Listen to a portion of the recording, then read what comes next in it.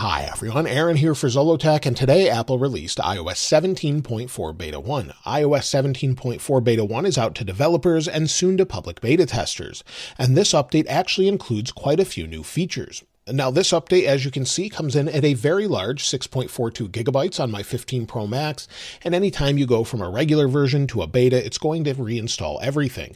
It won't necessarily take up more space. After it's done reinstalling, it cleans up the overall files and typically overwrites the old ones. This was released alongside only a few other updates with iPadOS 17.4 Beta 1 and tvOS and HomePodOS 17.4 Beta 1. There's no update to Apple Watch or macOS just yet. Now let's take a look at the build number and talk about what's new. So we'll go to Settings and then under General and About. As you can see, the build number is 21E5184I. And so we're in the early stages of this update, but we do expect it probably sometime in a couple months. We'll talk about when to expect it a little bit later in the video. The first thing is we do have a modem update, so hopefully that helps with overall connectivity. We'll only know that in a few days after using it for a while. We'll talk about that in the weekend follow-up. But as far as the first new features, well, we have some new emoji. If we go into messages, we have over 30 new emoji, and these are to comply with the Emoji 15.1 standard. Apple doesn't set these, they just draw the icons and comply with the standard, just like Android, Windows, Mac, and everything else. And as you can see, there's some new ones here, such as a brown mushroom, a lime, a phoenix, a head shaking left and right, up and down, breaking chains, then some identifiers such as a parent and two children, two parents and two children, and just a couple different versions of that, as well as people in a wheelchair facing right, motorized wheelchair, manual wheelchair, people with a stick facing right, and also kneeling facing right. Before we had the options for facing left, now we have facing right, along with all the different skin color options as well to go along with this. So you can adjust the skin tones here and update all of those emoji in this version. Now in the EU, this is a major update as it brings all new updates for sideloading. This is to comply with different laws that Apple has to comply with in March, and those are now available only in the European Union. So if we go over to Apple's website here, Apple's newsroom website actually announced that today. It says it announces changes to iOS, Safari, and the App Store in the European Union. It gives more details about what they'll have to comply with and also what people will actually have to do in order to have those third-party app stores, what they need to do to install those, and much more. So there's even new options for things such as streaming games, setting a default marketplace. Not everything is here yet, as there's no third-party app stores or apps just yet for the most part. And the App Store now allows you to set default browsers with more options. That means you can use browsers that don't necessarily utilize WebKit. All of the current browsers that utilize WebKit, means Chrome, for example, if you're using Chrome, and I don't have it on here, but if you're using Chrome or a third-party browser, they typically have to use the underlying code of Safari. Now they can use their own code in the EU. There's also alternative in-app payment methods, and there's some new options to go along with that. So the alternate in-app payment methods actually have been added. However, that may only be, again, for the European Union. Now, if we go into our settings and then go down to privacy and security, you'll see there's a new option for contactless and NFC. It says applications that have requested the ability to use contactless and NFC will appear here. So far, there aren't any applications for this. That will be available once iOS 17.4 is released, but we now have the option for it. Also, we have a new option, or at least an identifier for the region. However, it doesn't seem to work properly just yet. If we go into General and then About and then scroll to the bottom, now both of these phones have iOS 17.4 Beta 1 on them, and they're both set to different regions. On the right, we have the United States. On the left, we actually have a European Union country. So both of them are not working properly. They'll probably fix that in the future. In addition to this, Aaron P613 on X actually says iOS 17.4 will notify you if a third-party app has malware. So it will detect that on its own and let you know. And Apple is also warned that screen time and sharing features may not work with alternate app distributions in the European Union. So that's something that may not work properly, as they may not comply with those screen time APIs. But there's a bunch of other APIs to go along with sideloading and more. There's also some updates to stolen device protection. This is something I think that's definitely needed. So if we go into settings, within Face ID and passcode, if we scroll down, you've got stolen device protection. This was added in iOS 17.3, but it was a little unclear how it worked. And now they've updated it with a new option that says require security delay, always or away from familiar locations. So this should be a little bit better. If we turn this off now, you'll see it uses Face ID. We'll try that again. And now that I'm in a familiar location, it turns off immediately where it didn't before. So we can turn that back on. And if we put always, it will actually delay it. So if I turn it off again, it will now delay it, and I'll have to start that security delay. So that's something that they've updated. I think that's a good move, as it was a little confusing before. Now, music has a small update as well. If we go into music, we'll go back out of this here. Let's get out of this menu. Down at the bottom, it now says home. Before, it used to say listen now. So now we have a home page for music. I think that's a good idea.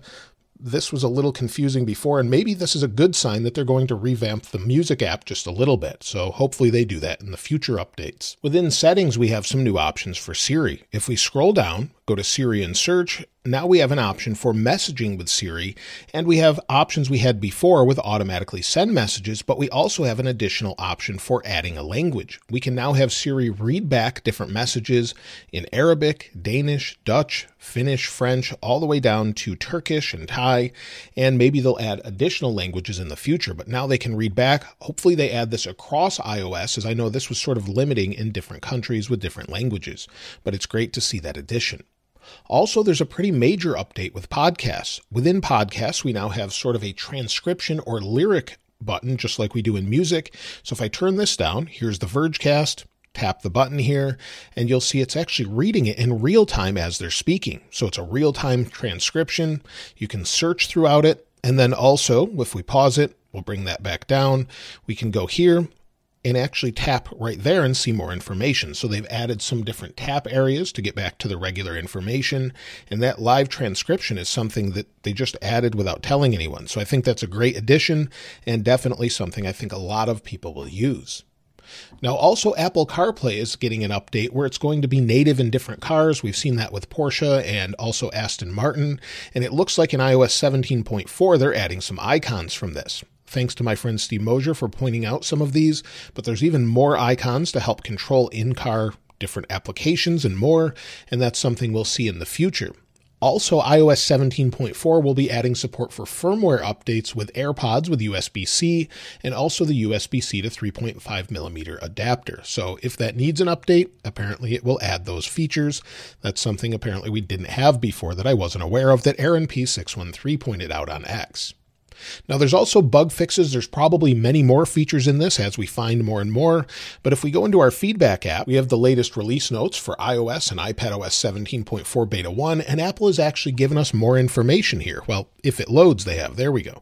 Now it says general. There's some known issues where apps requiring certain managed entitlements might not install or show an error. We also have some HomeKit known issues with viewing HomeKit camera live video might not work when away from home. Also, there's known issues with maps, known issues with messages where stickers, Emoji, and third party might appear blank. We've seen that before, and it's great that they're acknowledging this. And then we also have object capture as a new feature. A new manual bounding box flow is now initiated if automatic object detection fails to find an object. So we've got more things here, more known issues, also known issues with podcasts, setup assistant, and then some new features with StoreKit if you're developing for that. And then if we scroll down, we've got some resolved issues again for developers. So lots of good things in here, new features with Swift UI, resolved features or issues, and known issues with WebKit. So they continue to work on this, and I'm glad to see all of this documentation finally. Something I've complained about, they seem to sort of scale this back, and now they're bringing back a lot more notes. Now, as far as bugs we've seen before, well, they're still there. The wallpaper dimming bug is there, so if I pull down the wallpaper here, you'll see that. You'll see if I swipe up, it sort of goes a little bit desaturated. So again, it will desaturate. And then the notification bug is there. It's ever present. They haven't fixed it yet. Maybe they're waiting for iOS 18 at this point. We don't really know. Now, as far as overall performance, well, one thing I did notice, despite what we'll see in Geekbench in a little bit, is the overall performance is quite fast. In fact, they may have changed some of the animation times as we go through music. Things seem to load very fast. They seem to open very quickly as I go back and forth. There's no delay whatsoever.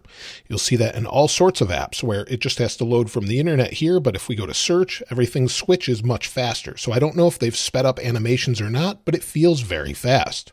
ProMotion scrolls nice and smooth and fast, and just the overall experience is quite good.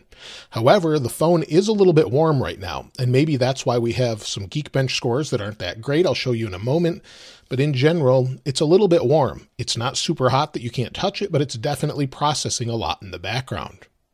Now, as far as battery, well, you may have already seen the battery cycle count here. So if we go to general, then about, on my 15 Pro Max, I have 89 cycles, and unfortunately, they haven't added that feature to previous devices. I checked on the 14 Pro Max and haven't seen that. But as far as battery life, let's go to battery health and charging. I'm still at 100%.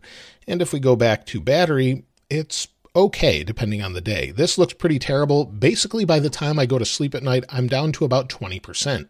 Before this, it used to be 40. Some people are seeing much better battery life though. But you'll see Lumi is using a lot of power. Maybe I need to turn that off and see if it changes.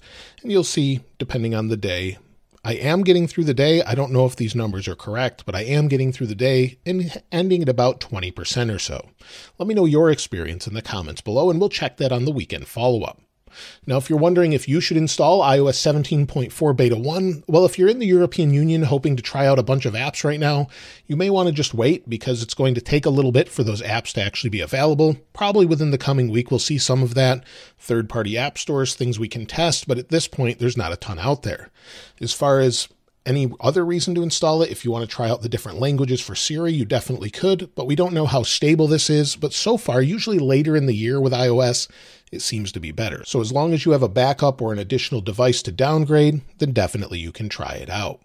Now, as far as iOS 17.4 and when it should release, well, Apple has to comply by March, so at this point I would expect betas maybe every other week or every week through February, and then a release sometime in March. When specifically, we're not sure. Apple hasn't said yet, but probably pretty soon. We'll probably see a rapid release of this. Maybe early March we'll see it, and then we'll have sideloading available to everyone. But either way, that will be available, and I would expect more features even with Beta 2.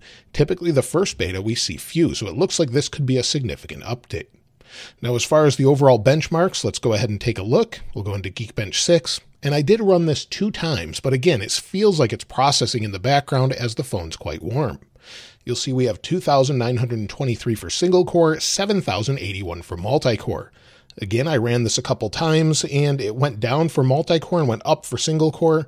It will go up probably after a few days, and we'll check it on the weekend and see what it's like in the weekend follow-up. Now, if you've found anything in iOS 17.4 Beta 1, I'd love to hear from you in the comments below. And of course, we'll have a follow-up with all the other features and more. Now, if you'd like to get your hands on this wallpaper, I'll link it in the description like I normally do. And if you haven't subscribed already, please subscribe. And if you enjoyed the video, please give it a like. As always, thanks for watching. This is Aaron. I'll see you next time.